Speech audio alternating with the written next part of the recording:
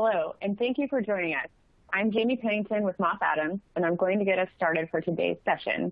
Politics in the Pandemic, Where Do We Go From Here? A conversation with Paul Keckley, which is the final part of the virtual portion of our 2022 healthcare conference.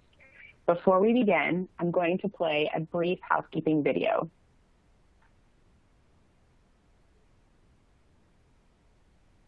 Welcome, and thanks for joining. We're pleased to present our continuing professional education webcast series. Before we begin, please keep the following in mind. You can customize how you view our presentation and interact with the presenter. For better viewing, close all other applications and turn up your speaker volume. You can adjust window size and placement or enter full screen mode using the controls at the top right of the window or dragging the bottom right-hand corner to resize. At the bottom of your screen, you'll see a series of icons that relate to a different aspect of our session. You can download a PDF of today's slides from the Slide Deck and Handouts widget. You can ask questions by typing in the Q&A window and clicking Submit. We'll do our best to answer all questions or follow up via email. If you experience technical difficulty, refresh your browser by hitting the F5 key. Today's session offers 1 CPE credit. To receive credit, you must meet the National Association of State Boards of Accountancy requirements. You must attend at least 50 minutes of the session and respond to at least 75% of polling questions. To participate in the polls, please check the button next to your answer within the slide window and click Submit. We'll track your progress and alert you when you've earned CPE credit. You can then click the certificate icon in the CPE Progress widget and download your CPE certificate. Don't worry if you can't download your CPE certificate today. We'll email you a copy in 2 weeks. If attending this webcast in a group, you must complete our group CPE attendance sheet, available in our Slide Deck and Handouts widget to receive credit. Please have all group members sign it and send only 1 sheet per group. CPE credit can only be awarded to participants registered as themselves and isn't available for participants who view the on-demand version. This presentation is not legal, investment, or accounting advice. We encourage you to seek the counsel of a professional service provider to apply this content to your specific circumstances.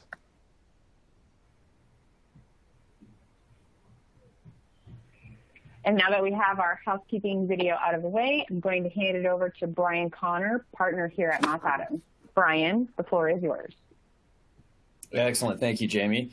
Appreciate that introduction and welcome to everyone. As Jamie noted, this is our last session of our 2022 Healthcare Conference that began in person in Las Vegas in early November and concludes here today. And, one of the things that's so important to us in our annual Healthcare Conference is to make sure that we cover the concepts of politics and policy in healthcare.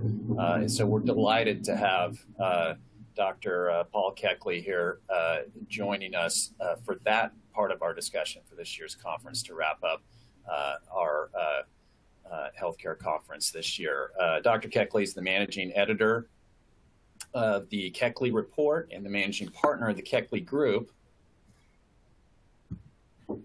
which provides advisory services to health systems, health insurers, medical groups, and healthcare investors. Dr. Keckley's an industry thought leader regarding healthcare industry trends, regulatory policy, emergent growth opportunities. In 2010, he facilitated negotiations. Among his many accomplishments, in 2010, he facilitated negotiations between the White House and leading healthcare trade associations and organizations pursuant to the passage of the Affordable Care Act. And is certainly considered an expert on U.S. health policies specific to delivery and financing. So we're delighted to have Dr. Keckley, and I'm assuming he's going to insist that I call him Paul here today to discuss our interesting environment in healthcare, in politics and policy. And Paul, before we get started, let's jump to a quick polling question and kind of set the table for our discussion here today and get the audience involved again from a CPE perspective. Audience, do you think we need you to answer these questions to get your continuing professional education? And our first one, we'll have 4 here today, is do you think healthcare will be a primary issue in Washington, D.C. over the next 24 months? Yes, one of the top 3. Yes, but whether they move the needle for the better remains to be seen, or no, doubtful, or the opt-out, you have no opinion. So as a reminder, click the radio button next to your preferred answer, and please make sure you hit the submit button. And if you don't see that on your screen, you can expand the slide portion. You should see it at the bottom. And I'll give our attendees, Paul, just a few moments to make sure they get the most opportunity to get their precious CPE. Very important.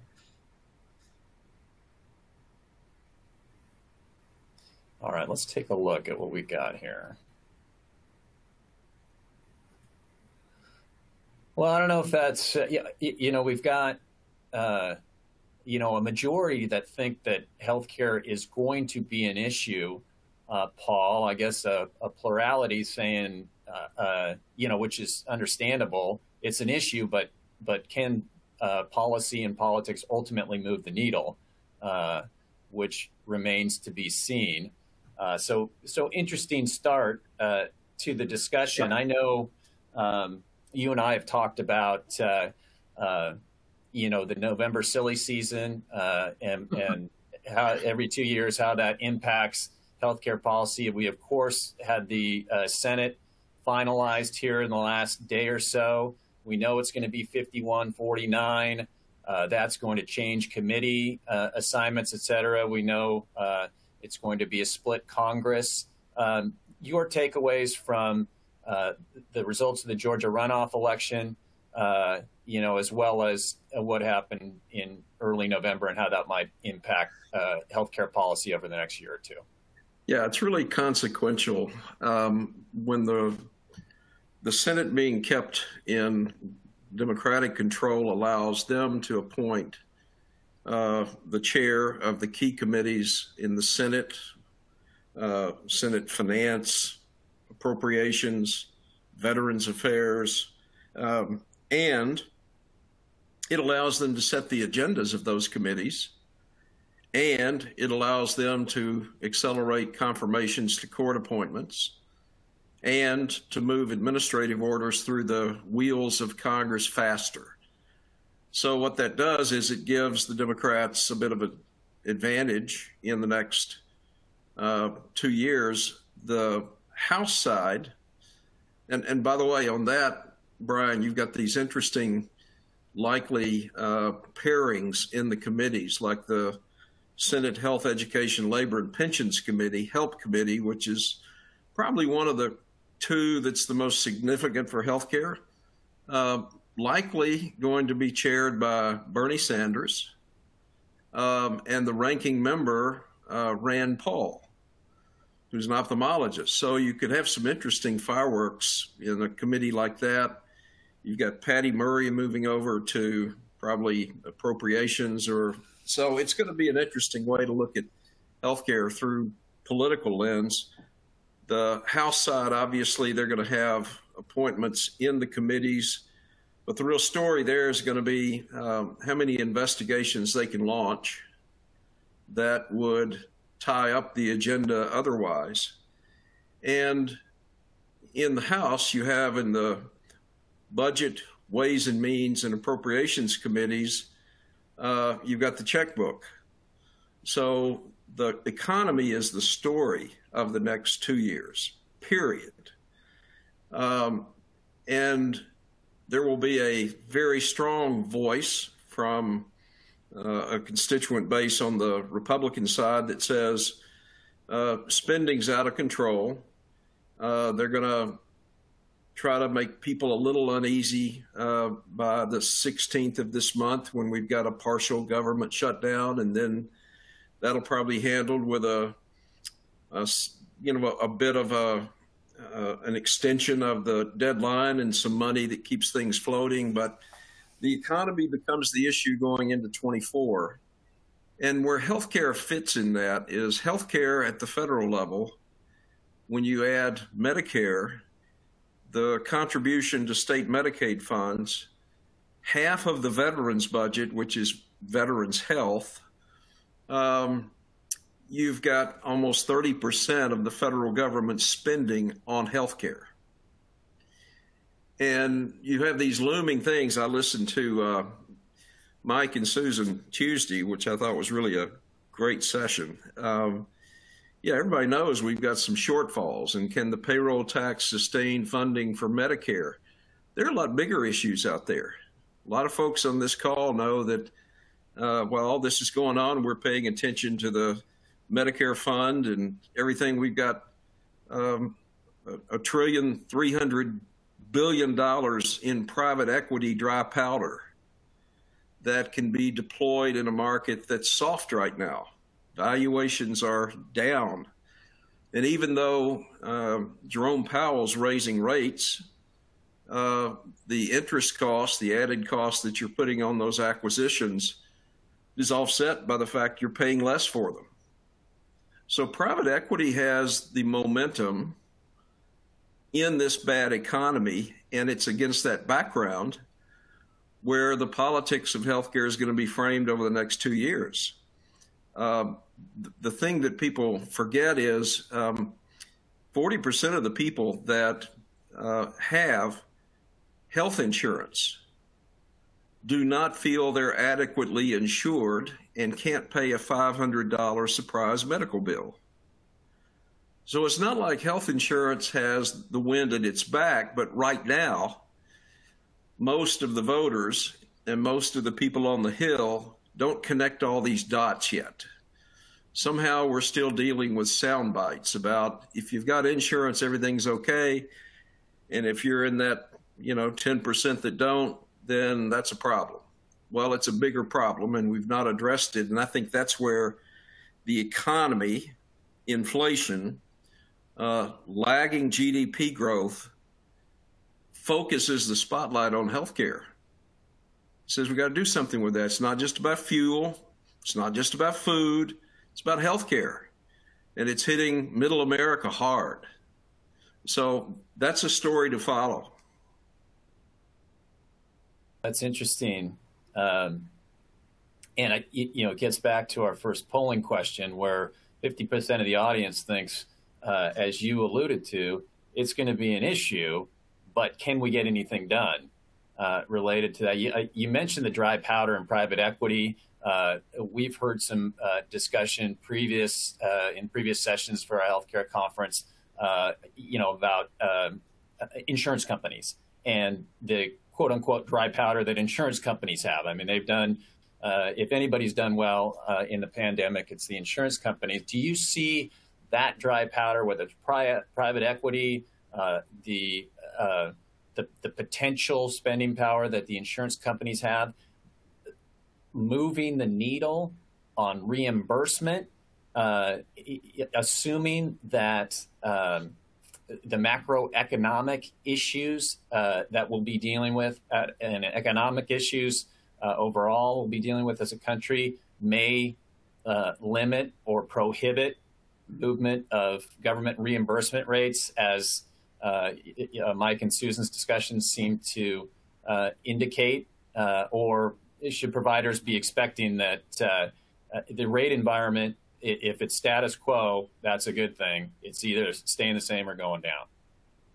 Well, you'd have to bifurcate the health insurance market to answer that question. If you take the top dozen or so, where the Uniteds, Humanas, Cignas, Evolents, and others are, you assume that the rule the Blues now have, which is they're able to compete across state lines.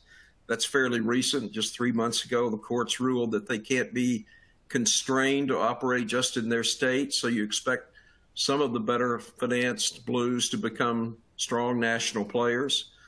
So the stronger balance sheet, scalable plans will absolutely pursue a strategy of compression of their reimbursement as aggressively as they can, pushing reference pricing into their discussions with large employers, and at the same time, diversify. You saw Andrew Whitty last week announcing his 5 objectives for United, that they're going to be an integrated health system. They're going to be in the delivery and financing of healthcare. So they're diversifying. They'll fund a lot of their diversification by paying providers less, and that will separate some of the stronger financed plans from the rest. And what we forget is, in terms of numbers of insurers, there are many, many more insurers that are small or community-based plans. But in terms of total enrollment, 80% of the enrollment is right now in the hands of the 36 Blues and 6 other plans. So you see this separation of big and financed and strong versus other. That'll also open the door to a lot of M&A, a lot of these plans being acquired, again, acquired at a lower cost. And I think the plan says, it's not surprising that United they employ 64,000 doctors right now. They operate their own urgent care clinics. They've got their own clinical research organizations, and they're targeted in how they do that. So the people on this call in Washington State could see it very readily, but you're not going to see it in Ohio yet. So I'm watching in the health insurance sector flex its muscles at the expense of providers and at the expense of prescription drugs through their very aggressive formularies, and doing that so as to compete with what might become of Walmart healthcare or Amazon healthcare or Google healthcare, and we don't know what that is at all. We just know that they're spending a lot of money. Yeah, interesting. From your perspective, if we expect government reimbursement rates to not a lot of movement there, certainly in a positive direction based on the factors that we talked about.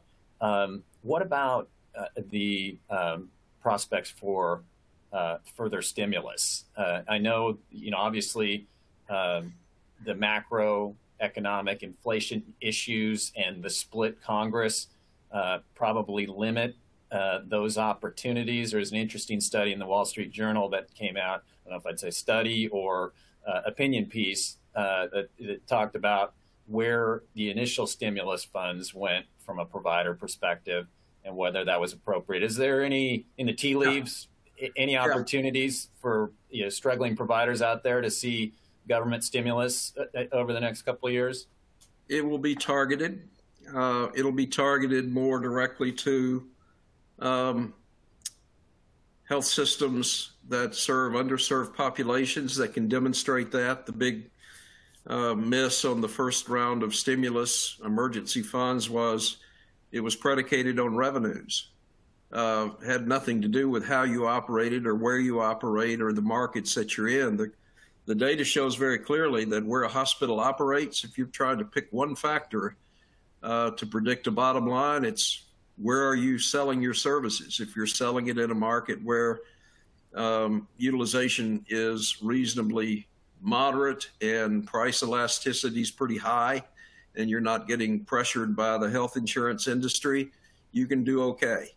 So there will be stimulus available for some of the Medicare-dependent hospitals, but they're going to calibrate that toward Medicare dependents with a lot of emphasis on dual eligibles, Medicare and Medicaid eligible.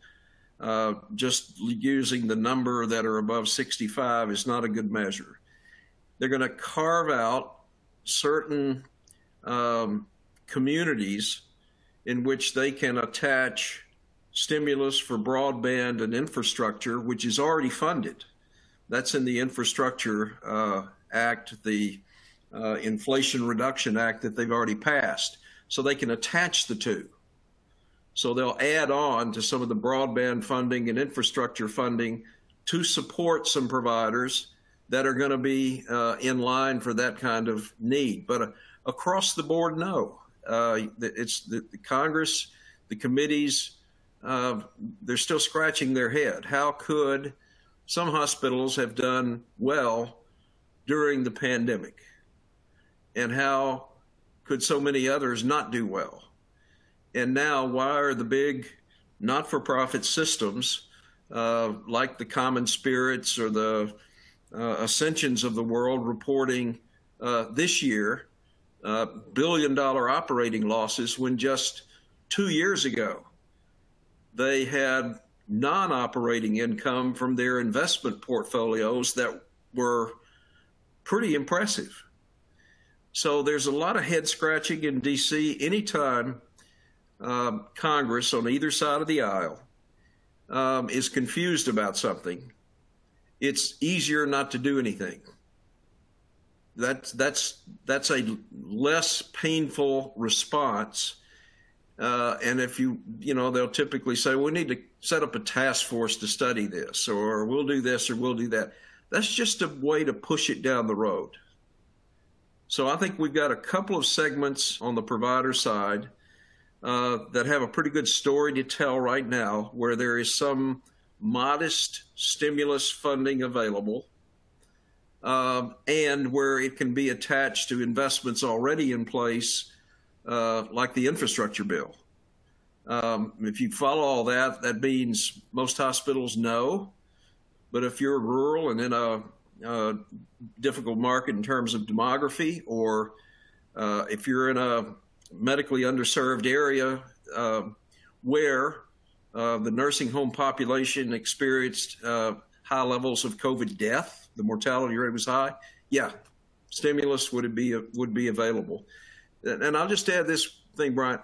Everything about healthcare, the attention that we've given it, the reason we say we've been beaten up is workforce shortage and the traveler's cost, what it's costing us to have a nurse come in for a day.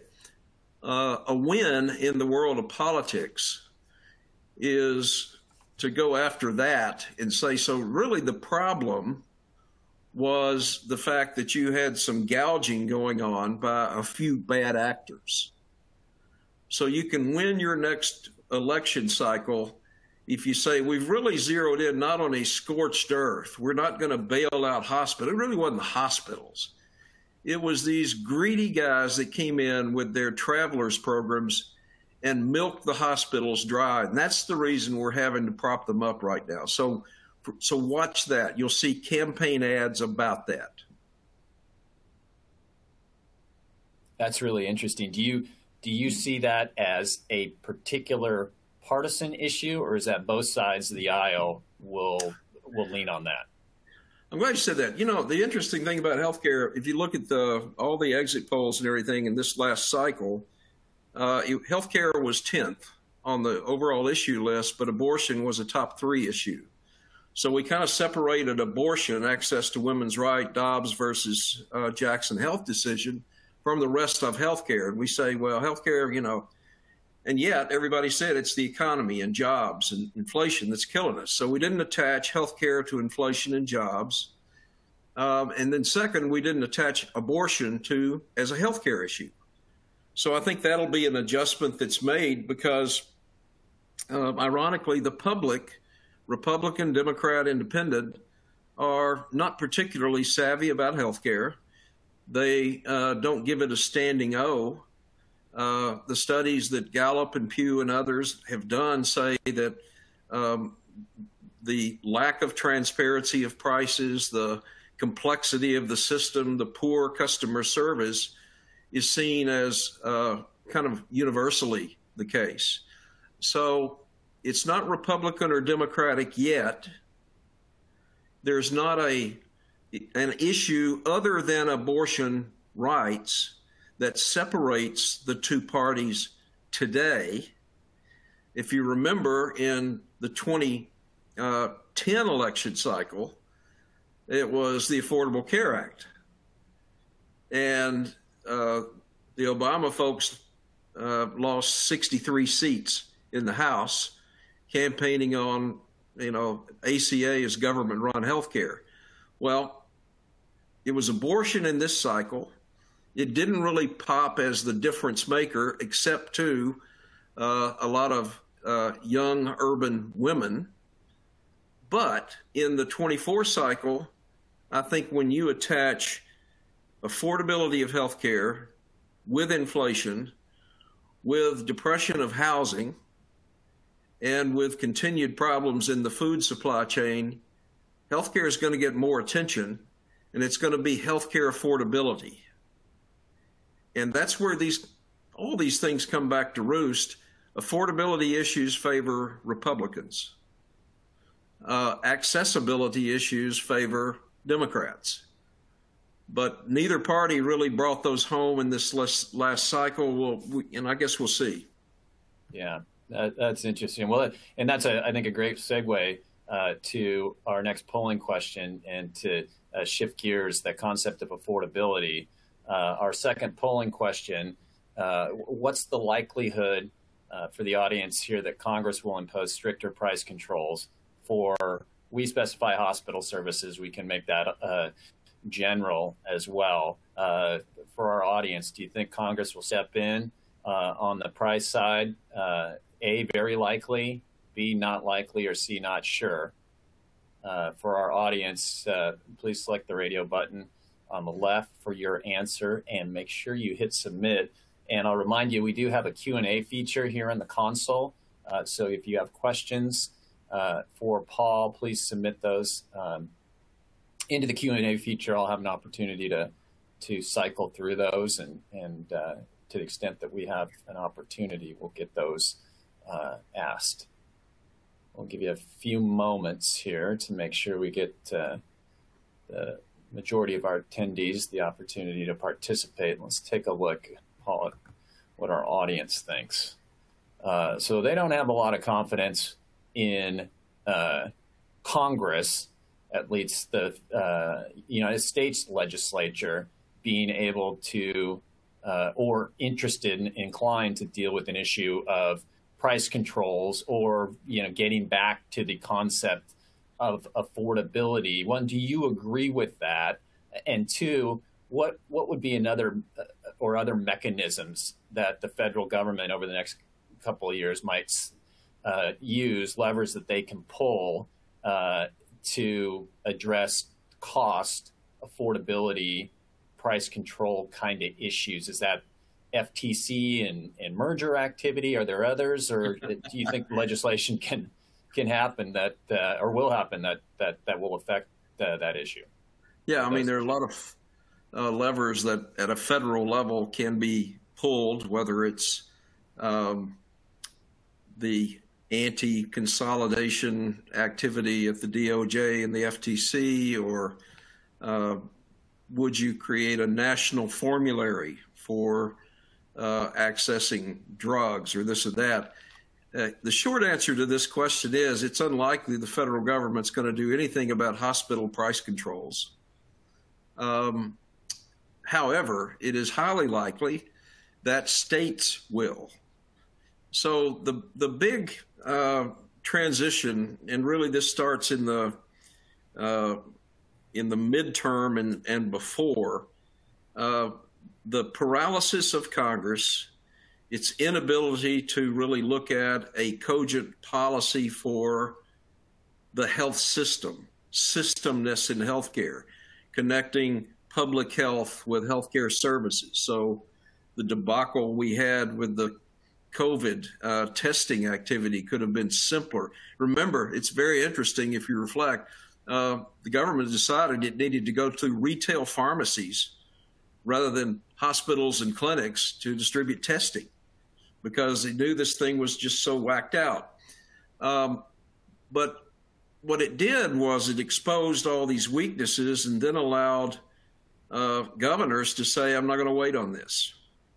So we already have 8 states that have legislation to put some kind of control on drug prices.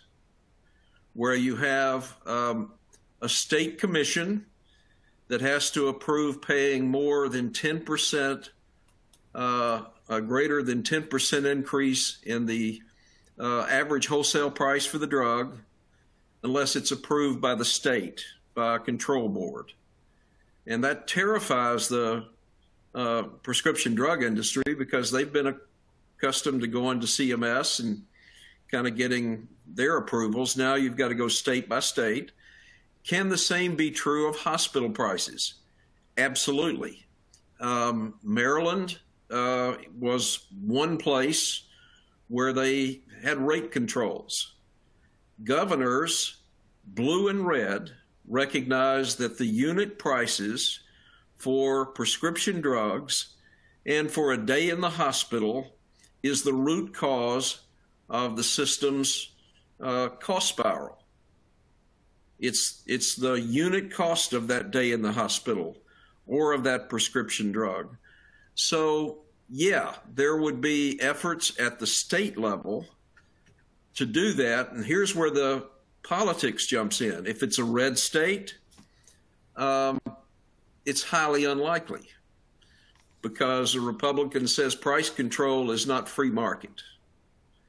If it's a blue state, it's a matter of how far do you go, how fast do you go, how aggressive can you be? And you're going to see a flurry of that activity over the next 36 months. And that's where to watch. The price control stuff is going to be topical. We haven't talked about the other rule is the price transparency rule for health insurance plans, which kicked in July of 22. The effect of that is yet to be seen. We're still going to watch that. So all the Moss Adams world is going to be paying attention to more stories about transparency and price controls and state-by-state differences. So your clients that operate in multiple states, it's going to get a little complicated, but that's reality because the federal government's going to be kind of paralyzed. Yeah, you mentioned the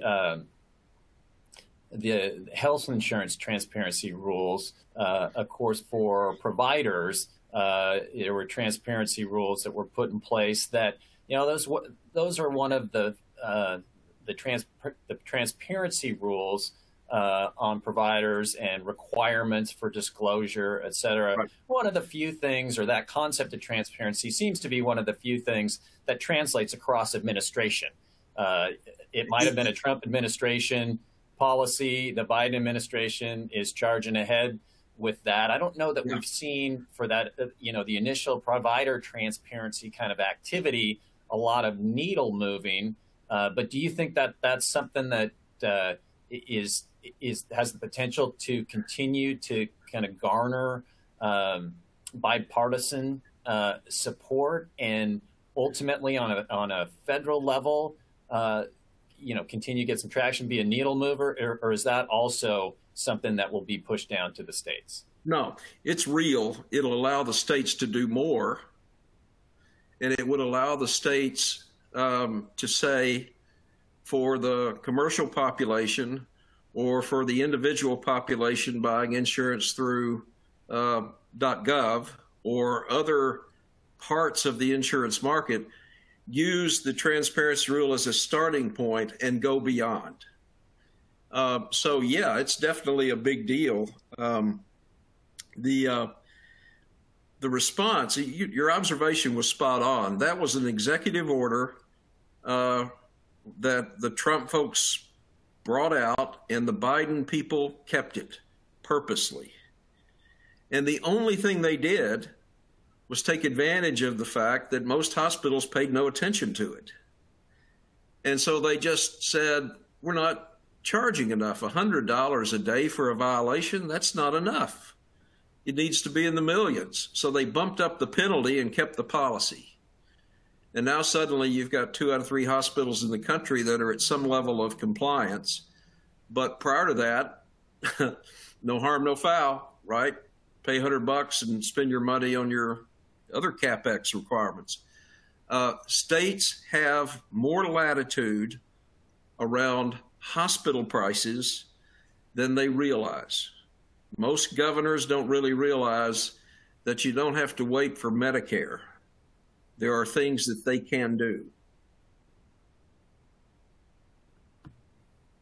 That's interesting. Do you, just to continue to pull the transparency thread, do you think the regulations that have been put in place, could potentially be put in place around transparency, is the ultimate intent or the lever there to allow consumers to make and patients and users of the healthcare system to make better decisions to control prices, or will that ultimately be a regulatory lever where states or federal government, other government organizations will look at this data and say, we have to do something from a regulatory perspective to control pricing?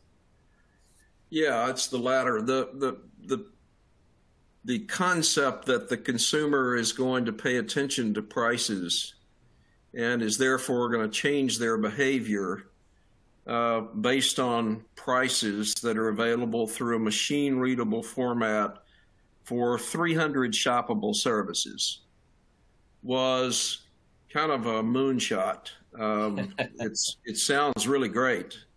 Right. We had previous types of pricing stuff out there in states like California and others where fewer than 2% of the population ever paid attention to it, because there's a whole lot of things between you and a price that determines what you're going to do and when you're going to do it, your insurance programs and this and that. But on the latter, yeah, does the notion of having prices accessible in real time, available to anybody, could that translate into policies requiring individuals who didn't click the app to check the price for an elective service? Could it mean they pay more out of pocket as a result? Or the whole premise of reference pricing, which is the notion that you have to compare costs not just in your local community, but you can compare the price for, total joint to somebody in North Carolina or somebody in Texas. The ability to have both the insurance and the hospital price transparency enables policy setting to evolve that says judicious purchasing of healthcare services needs to be compared outside a conventional model of it's this CPT code. It needs to be compared across total cost of care, and it needs to accumulate these codes so that you arrive at comparisons of apples to apples. And that's the journey we're on. Is that going to happen? Yeah, it's going to happen. That's the big bet that the Amazons of the world are making, the Microsofts of the world are making. That's the reason Google is putting such investment in its cloud so that they can house that and distribute that data. Microsoft's doing the same thing. So it's a long game. The price transparency rule is kind of a step toward that. Just as 10 years ago, when we started the meaningful use journey, we said everybody needs to use an electronic health record. Well, that wasn't something anybody in the healthcare industry wanted. But the system said you can't operate in a closet and just expect us to keep paying for everything.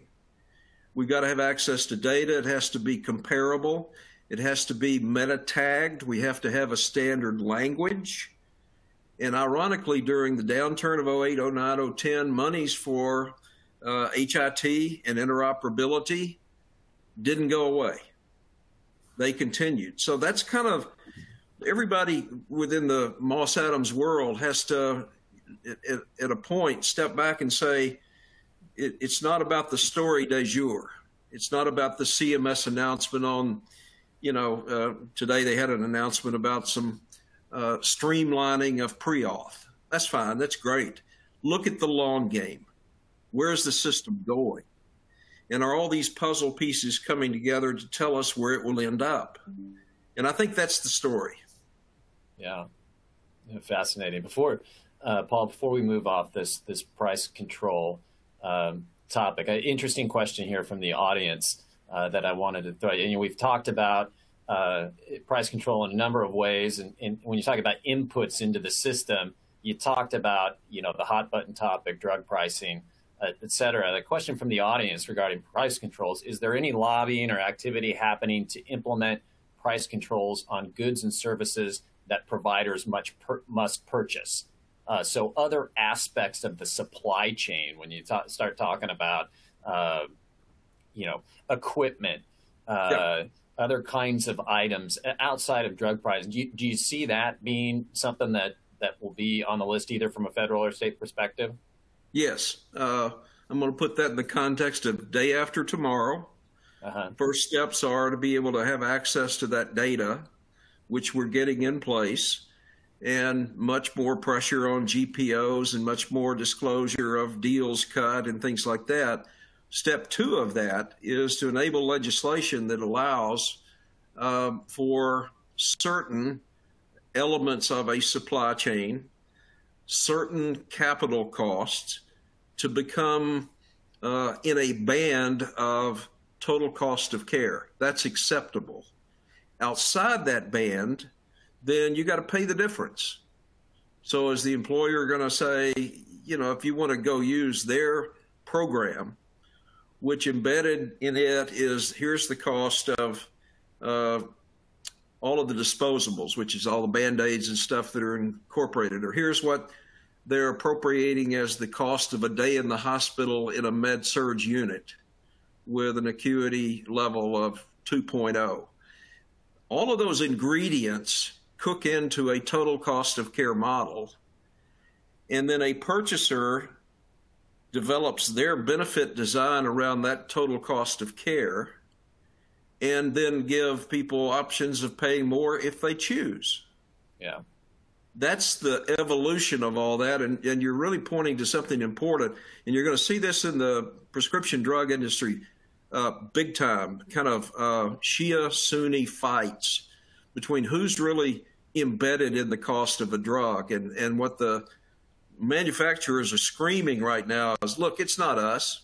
Manufacturing bears some responsibility, but look at all the middlemen that get in the middle of this, the PBMs, the managed care companies, the retail pharmacies. So by the time you see what something costs, it has nothing to do with what we charge. That's food fights, right? Within the supply chain, the food fights that'll play out. We're going to this total cost of care model. That's the only way for us to compare apples to apples. And embedded in that are all those elements in the cost of that, fixed and direct, the calculus for each. And then if you want more than that, fine, go for it. Yeah. And that starts to get into, the concept where I think we're seeing a little bit more flexibility from the public on, the concept of steerage and narrow networks. As you start to talk about price control, those kinds of things come into play. And I think we've come a long ways from, I want to keep my doctor and have all my choices, to where maybe, the public's a little bit more open. If we're going to get some affordability results out of this, to have their choices narrowed. Yeah. If you're a data geek, we use conjoint analysis to compare the difference between what people say and what they do, and how much value they ascribe to one option versus other in a purchase decision. Healthcare is incredibly separated between what people say they want and what they will actually do, because we've never really managed this as a true market. We're a B2B industry. We're not a B2C industry. So we're going to make this transition, slowly, and over time we'll start to see relationships between what people do and what they prefer. But right now they're off the chart different. I'd love to drive, the highest end Mercedes that you can get, but I'd rather get a 2-year-old, Chevy right now. That's what I can afford. Understood. Well, let's shift gears again, and to do that, we'll go to our third polling question here for the audience, and that's what's the likelihood CMS will impose restrictions in the next 2 years? And we use the term CMS. Let's use it generally as the federal government, or perhaps at the state level. Will government impose restrictions in the next 2 years on private equity investments in healthcare? A, very likely; B, not likely; or C, not sure. So, audience, if you could select the answer that best represents your view and hit submit, we'd appreciate that. And just to remind the audience that we'll have an announcement here at the end of our session on CPE certificates and how you get those, in addition to information on recording of the session, et cetera. So let's give the audience just a few more moments. They only have 3 answers here, Paul, but they're being very deliberate on this. That's what we love as a conscientious group here. Let's take a look at what they think. So they think the government is not likely to intercede substantively on private equity investment in healthcare. I'm not sure I agree with that. I'm curious as to whether you do, but as an intro into the topic, you talked about the dry powder that's sitting on the sidelines in the private equity space that would be available to the healthcare industry. Where do you see that shaking out, and how does private equity influence and impact the healthcare industry over the next couple of years? Significant impact because the dry powder is there that others don't have. Will there be some restrictions on the maneuverability of private equity and health services, healthcare provider services? Yeah, I don't think it'll be specific to healthcare. I think you'll hear about 2 discussions with private equity. One is carried interest and the degree to which, we need to be taxing the GP's proceeds differently than they get taxed right now. I don't think it'll be adjusted much, but I think that would have some political favor. And even second, on both sides of the aisle? With a split Congress, do you think that there is some momentum or potentially an appetite for those kinds of tweaks? The fact that it is both sides of the aisle means it can't be a big number, a big bump up.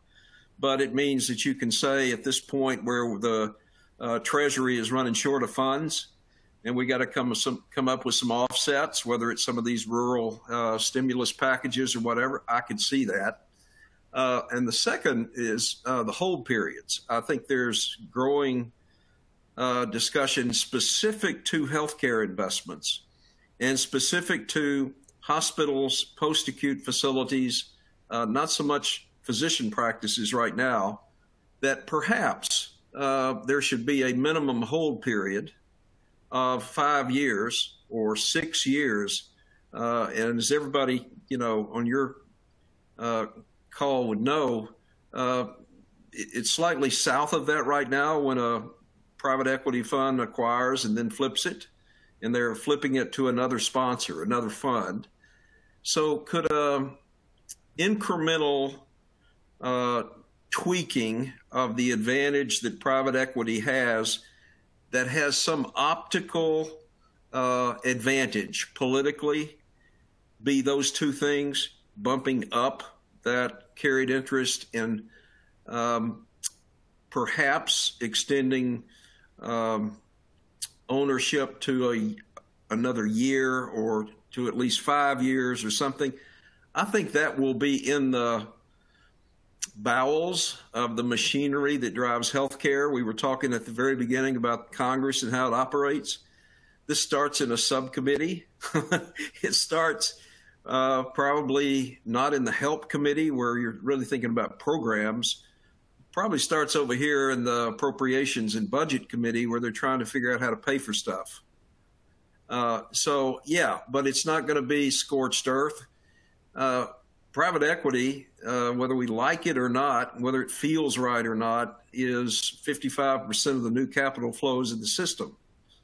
So, it's going to be hard to walk away from that. Do you see, we have an interesting question here, Paul, in the from the audience in the Q&A, a question. I don't know if it's a question, combination question / accusation. Why is there no discussion on the preventative aspect of healthcare costs versus maintenance management? Do you see private equity as a significant influencer in that? Do you, investments of that nature on wellness, preventative care, et cetera, is that appealing to private equity? And do you see private equity investing in that, or is private equity largely looking to capitalize on existing system mechanisms that are appealing? They are making big investments in, quote, preventive, but it's called kind of this whole person primary care model in which physical and mental health, prophylactic dentistry, ophthalmic care, nutrition, and even a prescription benefit are embedded in one business model. And this is what private equity is funding in the forms of the ChinMeds and the Ioras and the Privias of the world.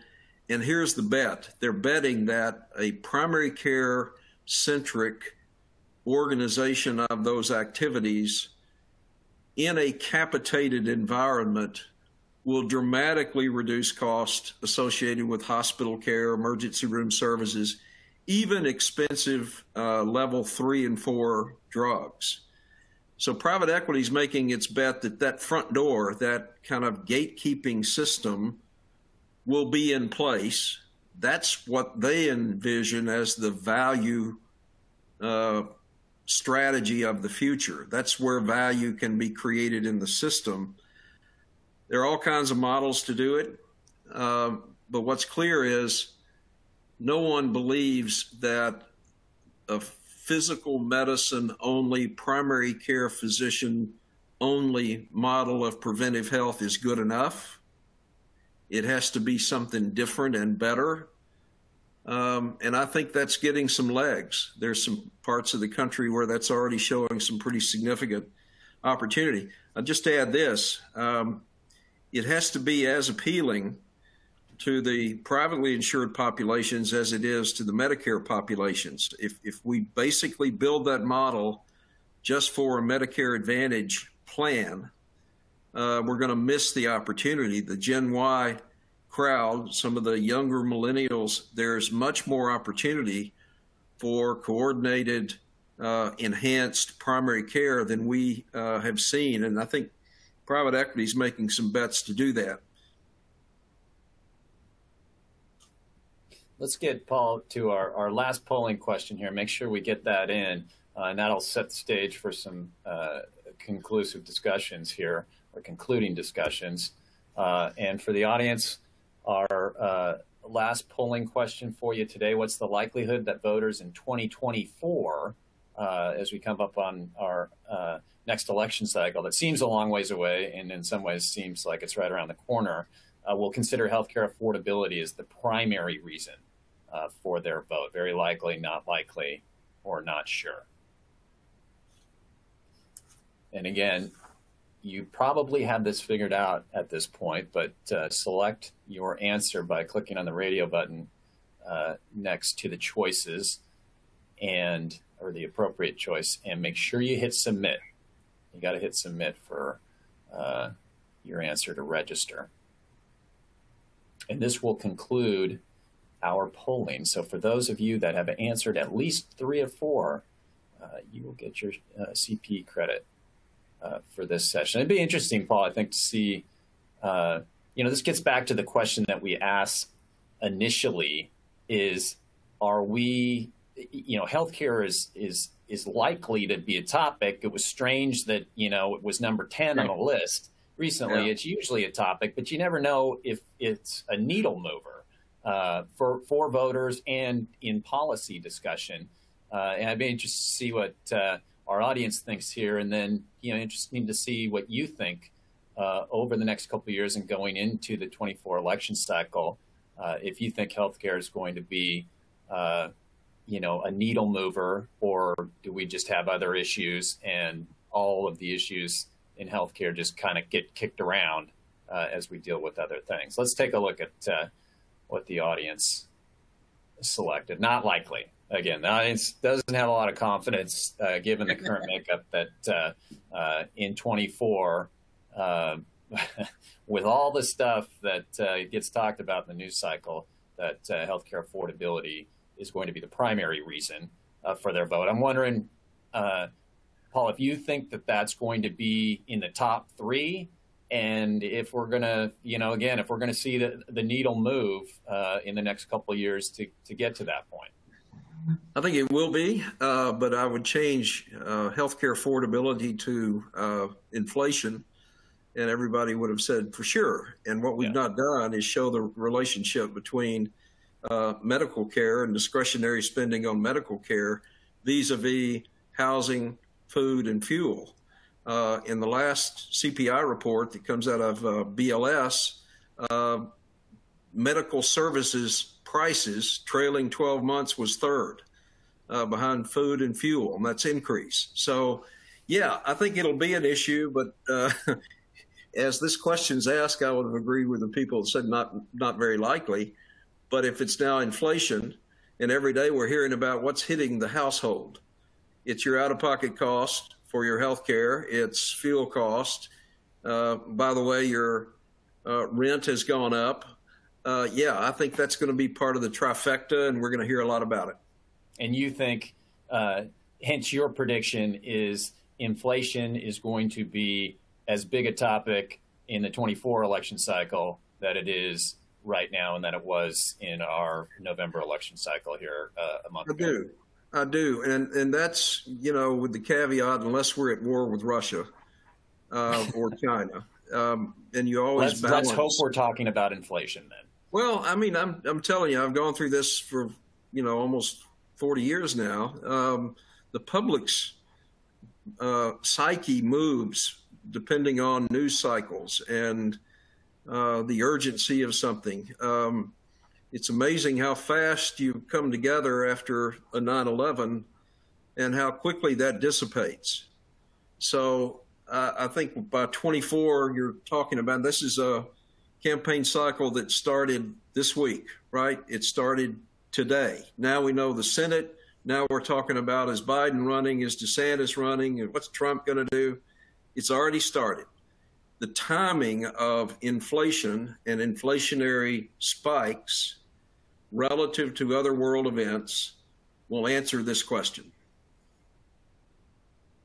Well, I think that's well said. And as we get to the end of our presentation here, Paul, I'd like to thank you for a thoughtful discussion and a great conclusion to our 2022 healthcare conference series.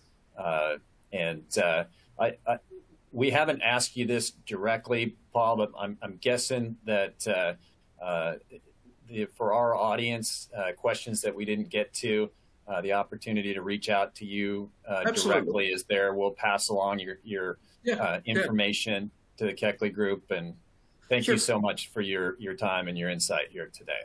It's my pleasure. Thanks so much.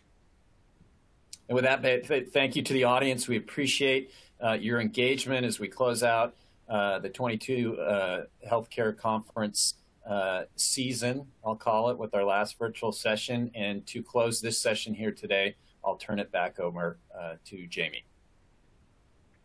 Thank you, Brian and Paul, for a great session today. To our attendees, if you have met all CPE requirements, your certificate is available to download now in the CPE progress window. A copy will also be emailed within 2 weeks should you have any difficulty downloading it now. As a reminder, if you attended today's presentation in a group and would like to receive CPE credit, you must complete the group attendance sheet found in your console.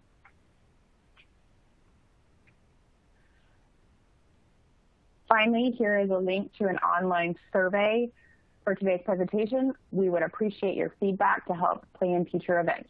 Thank you for joining our webcast. This does conclude our 2022 Healthcare Conference. We hope that you'll be able to join us for future events. Take care, everyone.